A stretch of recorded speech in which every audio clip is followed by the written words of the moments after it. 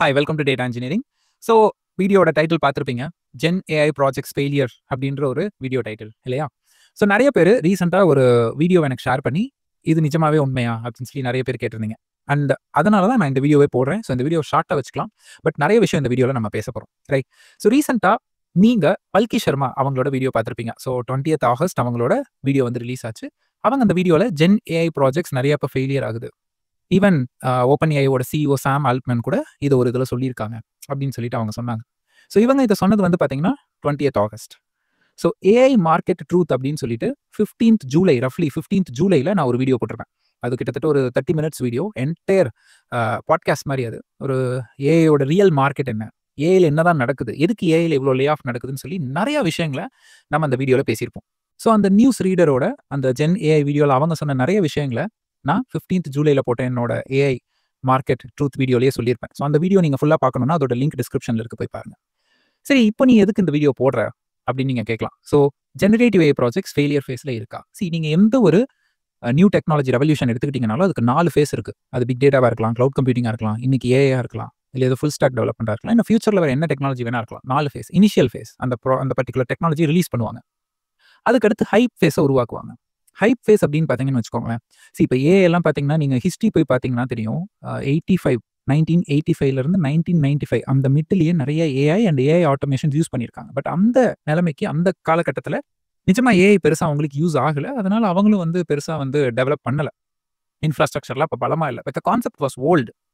So இப்போ அதை மேலே கொண்டு வந்திருக்காங்க. They created the hype. So hype அப்படிங்கிறது வந்து பார்த்தீங்கன்னா கன்சியூமரே இருக்க மாட்டாங்க. ப்ராடக்ட் உருவாக்கிட்டு then you create the consumer. அப்படின்னா ஏஐனா ஒன்றுமே இல்லையா, அப்போ ஏஐலாம் அவ்வளோதானாலாம் கேட்க வரல. அதுக்கெலாம் நான் பதில் சொல்கிறேன். ஸோ இந்த ஹைப் ஃபேஸில் பார்த்தீங்க அப்படின்னா கம்பெனி நஷ்டப்பட்டுட்டாவது அவங்களோட ப்ராடக்ட்டை கன்சியூமர் கிட்ட கொண்டு போய் கொடுக்க ட்ரை பண்ணுவாங்க. யார் இங்கே நஷ்டப்படுறா? எல்லாருமே ப்ராஃபிட் தானே? அப்படி கிடையாது. எக்ஸாம்பிளுக்கு ஓப்பன் ஏஐயோட ப்ராஃபிட் அப்படின்னு பார்த்தீங்கன்னா ஒன்றுமே கிடையாது. அவங்க 10 பில்லியன் ரெவன்யூ மேக் பண்ணியிருக்காங்க. 2024 to 2025 10 பில்லியன் ரெவன்யூ. ஆனால் 34 பில்லியன் இன்ஃப்ராஸ்ட்ரக்சருக்காக மட்டுமே அவங்க செலவு பண்ணியிருக்காங்க.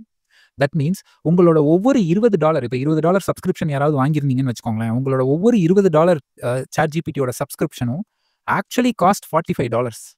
அதாவது ஒரு $1 இன்கம் அவங்க மேக் பண்ணுறதுக்கு ரஃப்லி $2.21 அவங்க செலவு பண்ணுறாங்க. $1 உருவாக்குறதுக்கு $2.25 செலவு பண்ணுறாங்க.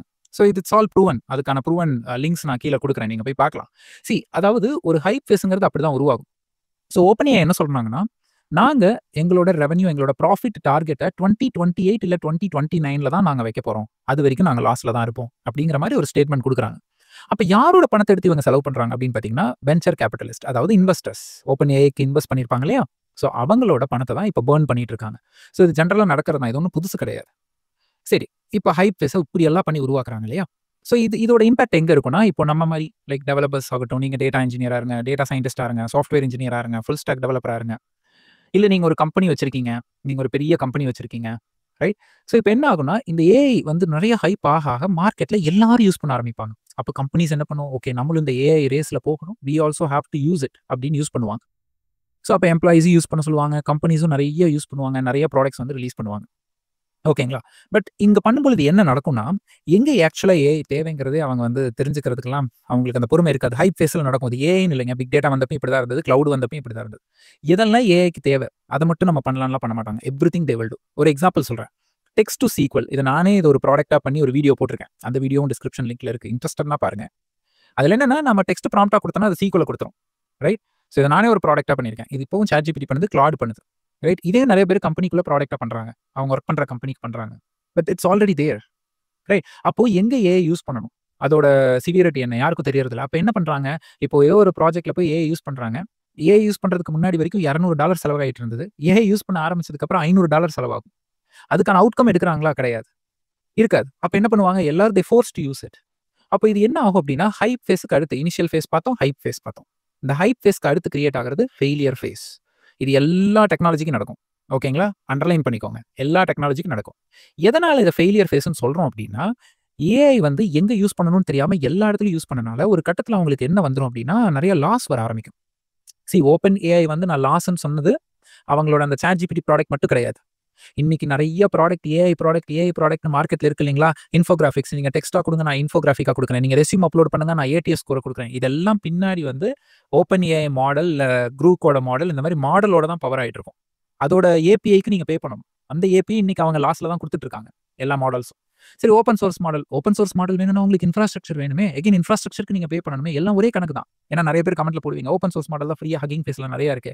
But again to train them, fine tune them, you need infrastructure.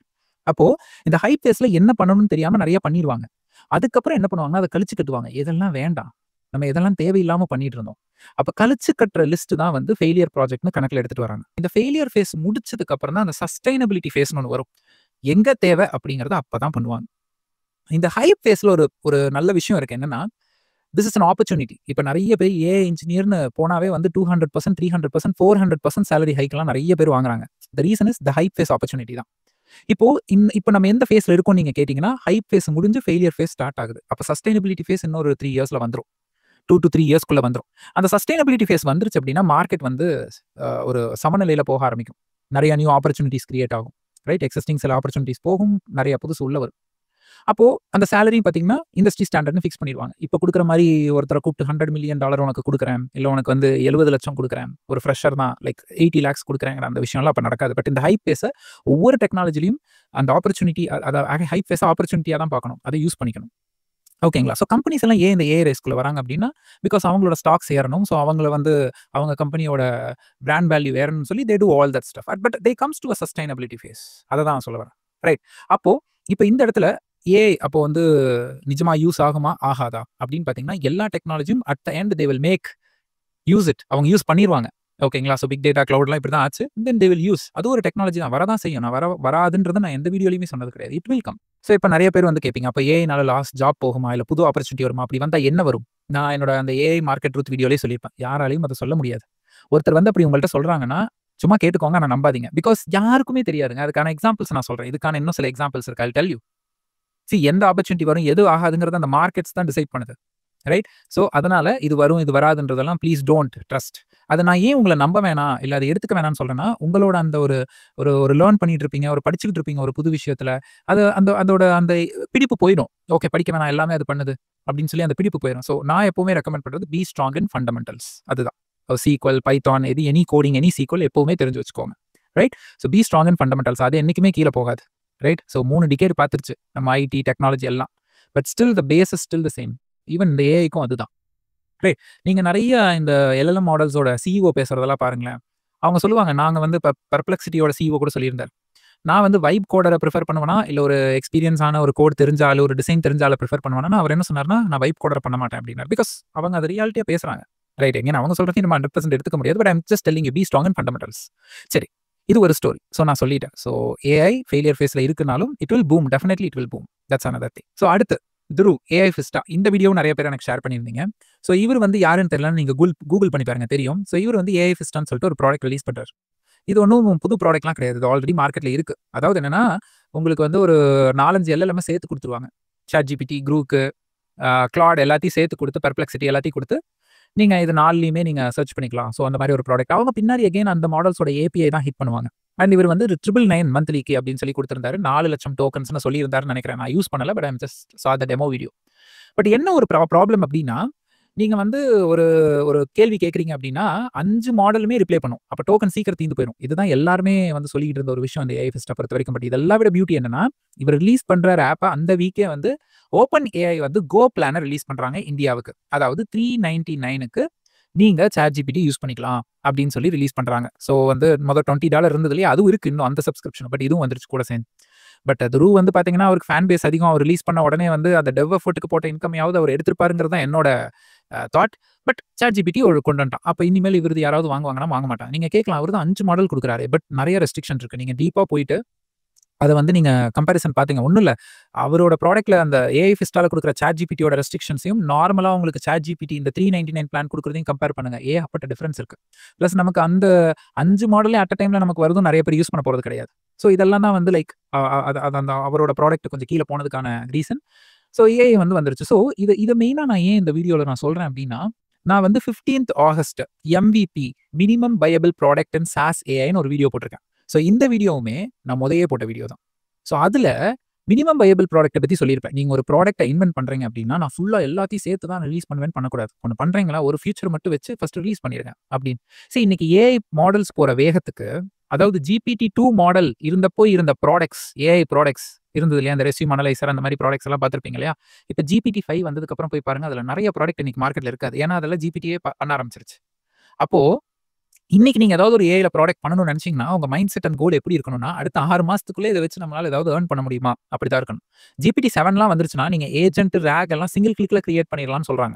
N8 டூலெல்லாம் நெறைய பேர் போடுறாங்க. ராக் நெறைய பேர் போடுறாங்க. ஏஜென்ட்ஸ் நெறைய பேர் போடுறாங்க. தமிழ்ல வந்து கஸ்டமர் சப்போர்ட் அந்த வாய்ஸ் மாடலிங்க டியூன் பண்ணி ட்ரெயின் பண்றாங்க. ஹேட்ஸ் ஆஃப் அவங்களோட வொர்க்குக்கெல்லாம். பட் தென் திங் இஸ், அந்த டூல் ஸ்பெசிஃபிக்கா எல்லாரும் படிச்சுட்டு போயிடுறீங்க.